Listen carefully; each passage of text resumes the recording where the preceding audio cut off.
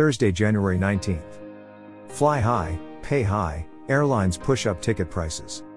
The airline industry has experienced a remarkable rebound in profits post-pandemic, as consumers continue to fork out for inflated flight prices despite high inflation.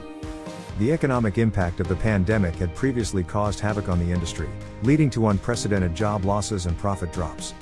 However, reports show that airlines have seen an impressive recovery, with passenger numbers beginning to climb steadily throughout the year. The majority of this influx can be attributed to leisure travelers.